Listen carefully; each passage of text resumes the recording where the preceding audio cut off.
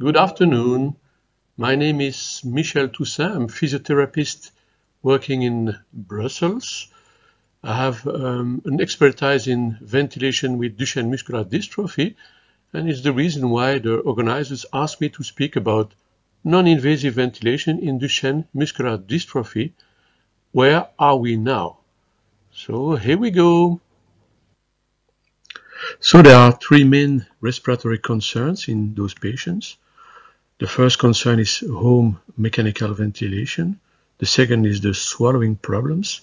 And the third one is the emergency and airway clearance techniques.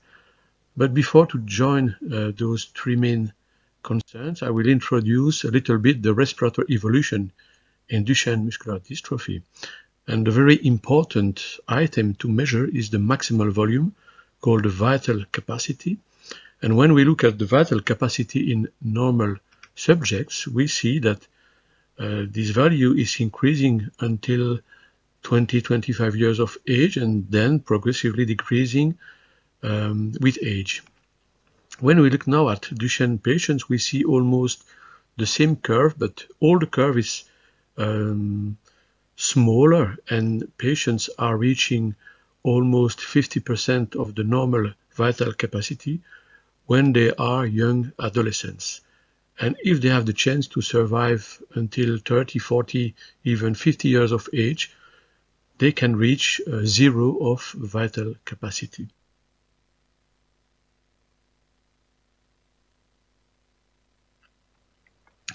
So it's important to determine adequate respiratory support by measuring the forced vital capacity. If we look at the vital capacity on this figure, you can see that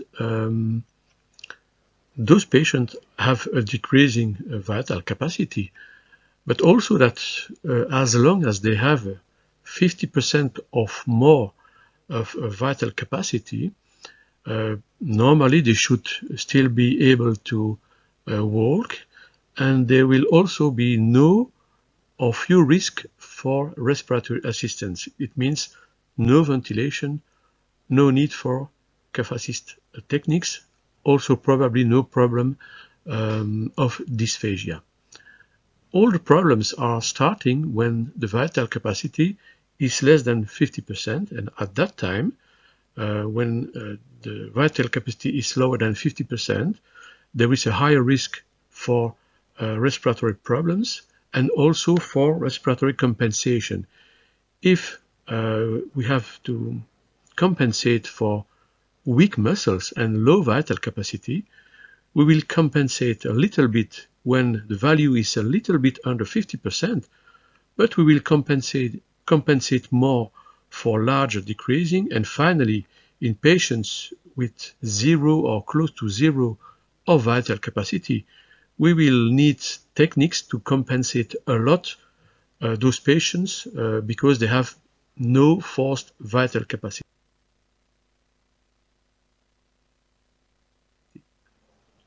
The restrictive syndrome of those patients can be defined as three problems.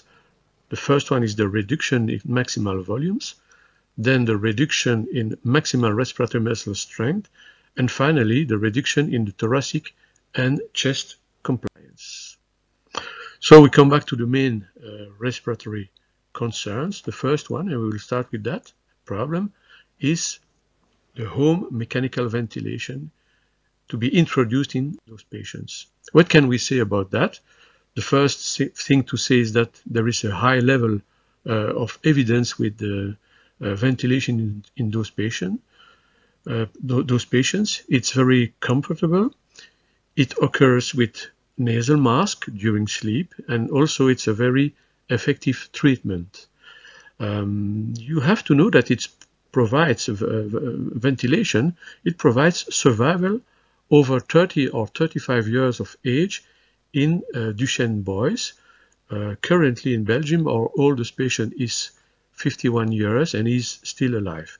He started his ventilation when he was 17 years of age and lost ambulation when he was 13. Ventilation also requires the expertise of specialized centers, And we can consider that a learning period is almost 3 nights at the hospital.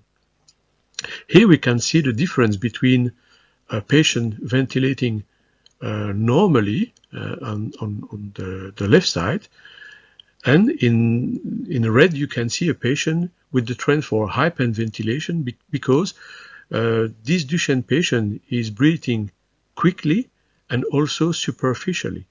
And when you are breathing like that, you do not breathe deeply with your lungs, and there is a risk for hypoventilation. In Duchenne dystrophy, this hypoventilation occurs normally between 15 and 20 years of age.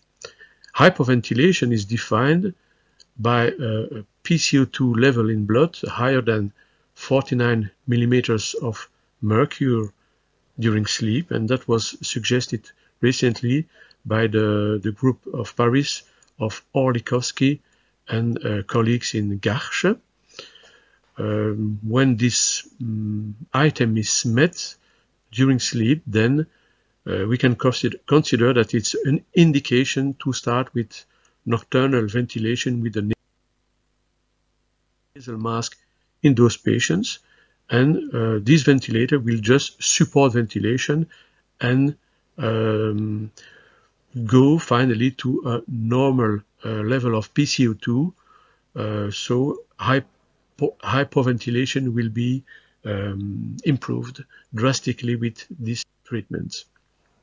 What is the place for the tracheostomy? Finally, there is currently a very poor place for tracheostomy.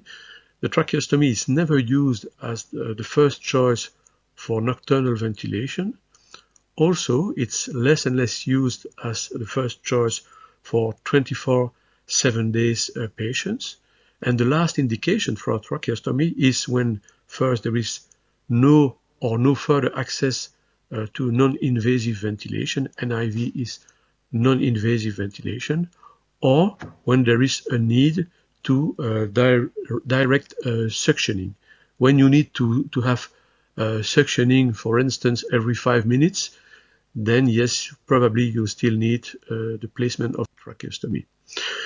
This is a very nice illustration of one of our patients with Duchenne muscular dystrophy. This guy is 30 years of age, and you see this guy in the mountains at 3,000 meters of altitude. This guy is ventilated 24 hours a day, 7 days a week, with non-invasive ventilation. And you see he's on this slide on a sledge. You can imagine that his ventilator is on his feet. You see the tubing going in the direction of his head. And if you look very nicely on his face, you see his nasal mask, because this guy is ventilated night and day. So I like this slide because it just shows that when you are ventilated, even continuously, it's not the end of your life. A second respiratory concern in those patients is the swallowing problems. There are 3 possible post-swallow disorders with the food and with the drinks. A problem of residues, problem of penetration, or finally a problem of aspiration. This is a figure that we suggested 4 years ago to show the difference between residues, penetration, and aspiration. Residue just means that when you are eating solid food, you can have residues that are staying just upper the vocal cords, and it can stay there for hours sometimes. The problem for residues is that when you go to sleep, for instance, and you are going in the supine position, there is a risk that those residues will go into the lungs to make an aspiration. A second possible problem is what we call the penetration. Penetration is an incomplete aspiration. You clearly see that the bolus of food is taking the direction of the lungs, is going in the direction of the vocal cords, but at the end, finally, it goes in the right direction into the stomach. And the worst problem is the problem of the real aspiration. Aspiration means that the bolus in total or partially is going in the direction of the lungs, and so it means that you have food in the lungs.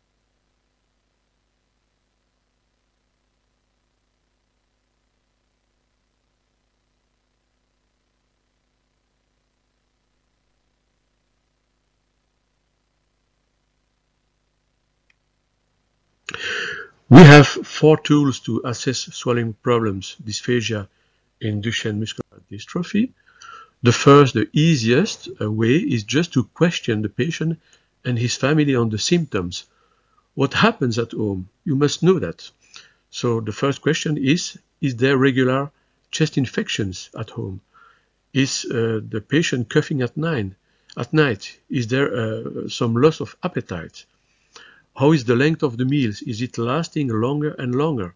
And finally, are there some choking episodes in the patient? If you have positive answers to those questions, you can think that possibly there should be a swallowing problem in patients. A second tool is the SSQ, the Sydney Swallow Questionnaire. The Sydney questionnaire is in 17 questions. It is lasting almost 10 minutes when you are well trained to use that questionnaire. And fortunately, this questionnaire is validated in Duchenne patients. Those authors in 2013, Archer and colleagues, suggested that there is a risk for dysphagia when the score is higher than 225. A third possibility of examination is the video fluoroscopy with a swallow contrast product. The good point of this examination is that we have objective data, but the problem is also that it's not easily available in every hospital. And finally, that specifically for Duchenne patients, it's hard to have a good positioning of the patients in the sitting position with these device for video fluoroscopy. Finally, the fourth examination is the fiber optic endoscopic evaluation of swallowing, called also the FEES. And the FEES is a direct observation with an endoscope into the upper airways, and the endoscope is placed just a little bit higher than the vocal cords.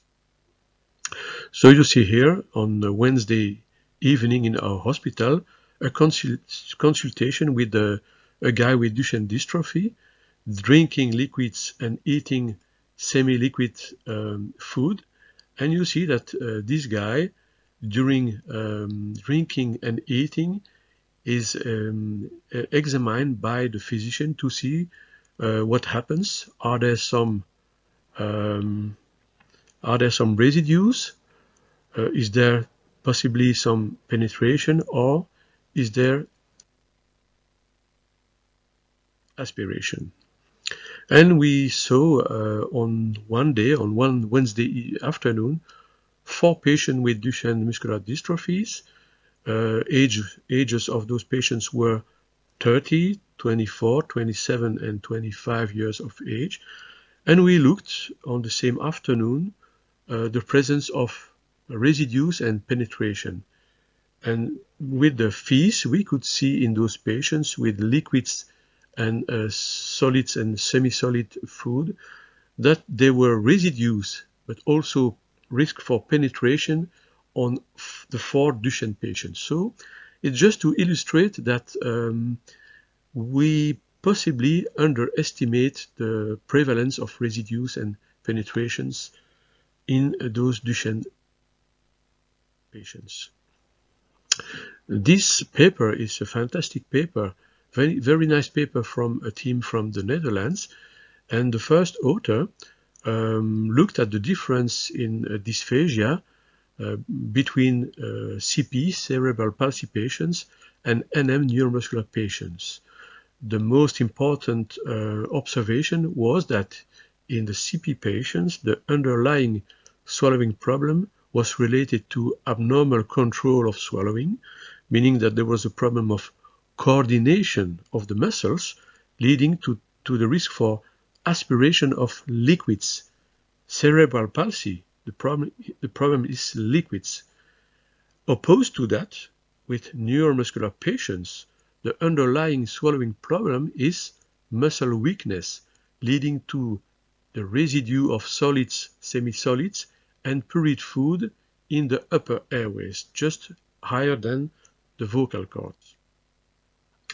In this paper, they have shown that the prevalence of, for instance, the aspiration of liquids, it's much more important is in CP patients than in the neuromuscular patients, and opposed to that, there was more problems of aspiration and penetration with the solids in the neuromuscular patients, and much lower aspiration and penetration of solid food in the CP patients. It's the reason why in CP we will consolidate the liquids to make that they are more solid.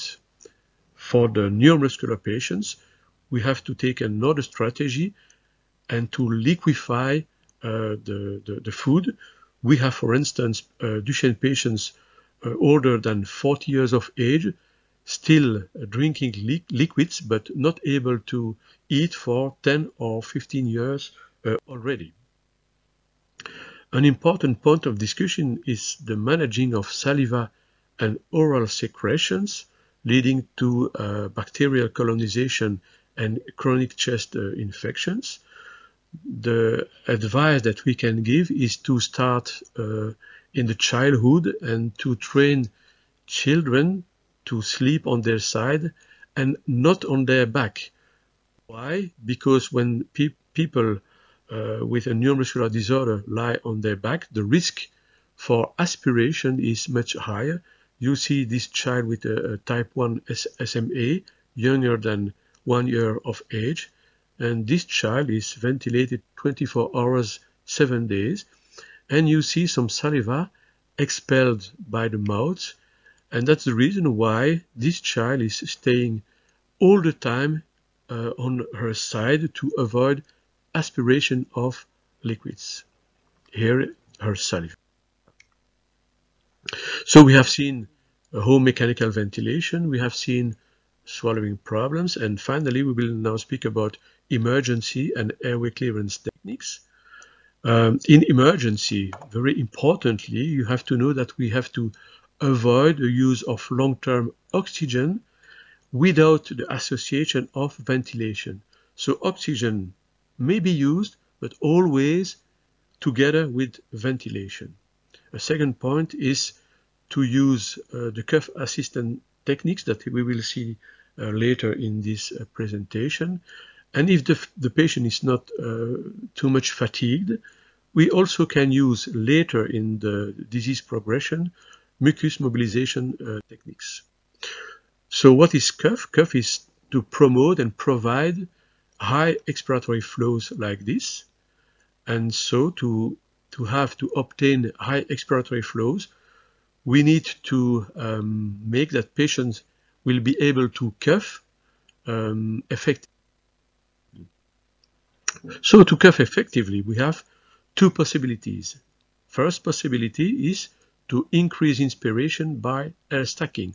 What is air stacking? Air stacking is using an external device to give some inspiration, and we will ask patient to not breathe out during 2 inspiration, and by this way to stack 2 or 3 salvos of air into the lungs. When the patient have more and more air in his lung, it will be able to cough at a higher inspiratory level than without air stacking by this embu bag, for instance.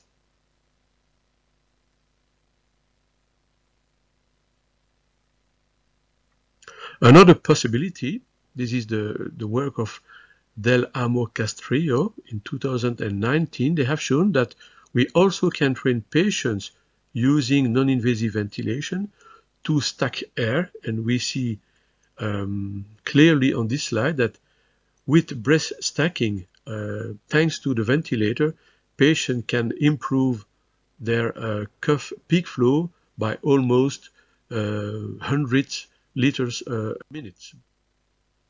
A second possibility is to increase expiration by manual thrust on the chest, and by doing that we will compress air into the lungs, and by compressing air into the lungs we will also have higher expiratory flow and therefore expel mucus from the lungs.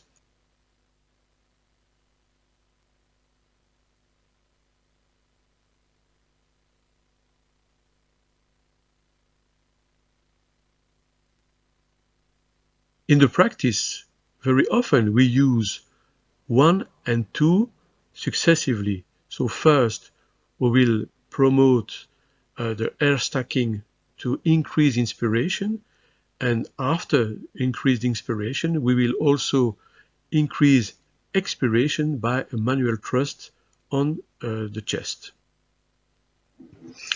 There is a device, the device is called the Cough Assist, who is able to mechanically assist both inspiration and expiration mechanically. The problem of this device is that it has a cost, and not every center is able to provide devices to patients.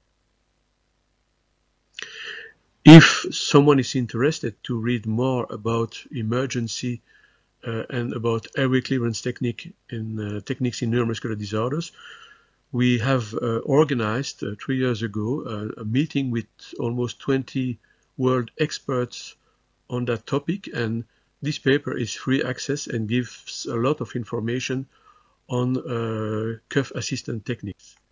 For instance, the main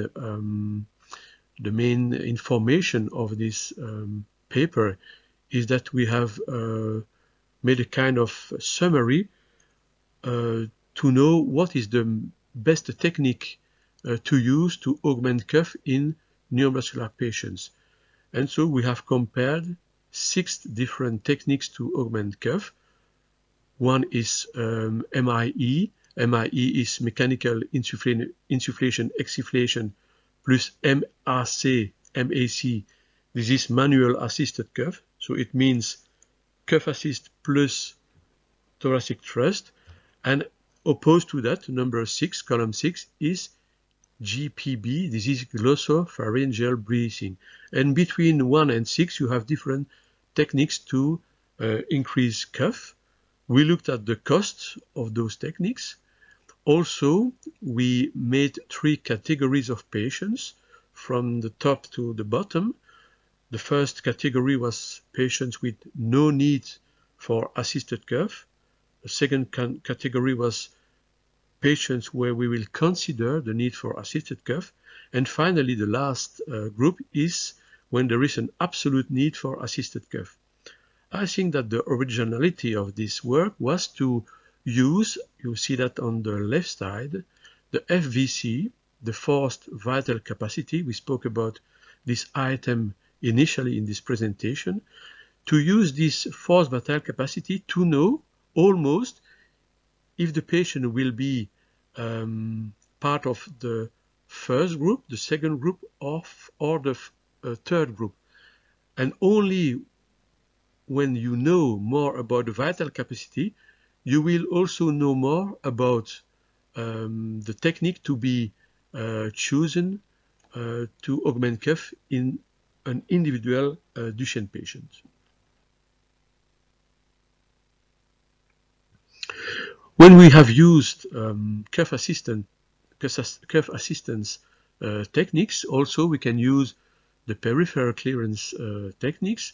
This is only a question of sputum mobilization. So these are techniques helping to move secretions from the periphery into into the direction of the upper airways. The first technique is deflation. The deflation is just with the strap or with your hand to reduce the volume of the lungs. And when you reduce the volume of the lungs, you will also reduce the caliber of the airways. And when reducing the caliber of the airways, you will increase the airspeed. And when you increase the airspeed, you will favor also the mucus progression in the direction of the roots. This is just to show you that there have been some papers controlling the effectiveness of the strapping with different straps.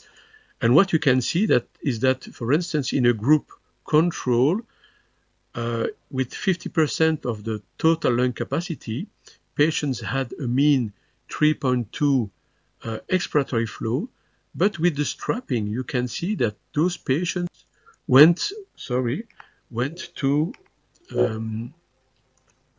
5.9 liters a minute. Sorry, I was a little bit too quick. A second technique is intrapulmonary percussive ventilation. And when we compare percussion on the left side with pressure support, with BiPAP or non-invasive ventilation, with the photo here under of a Duchenne patient using a nasal mask at night, percussion is a technique with high frequency ventilation, also with peaks of pressure.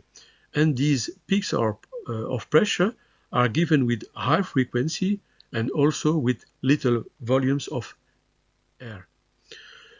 So, interestingly, those devices do not require the active participation of patients. So, this is totally passive. It's a kind of ventilation with high frequency.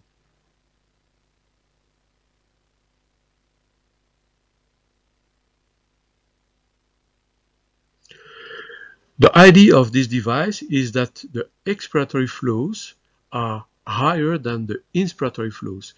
And this has been shown by a work of Freitag in the Journal of Applied Physiology almost 30 years ago.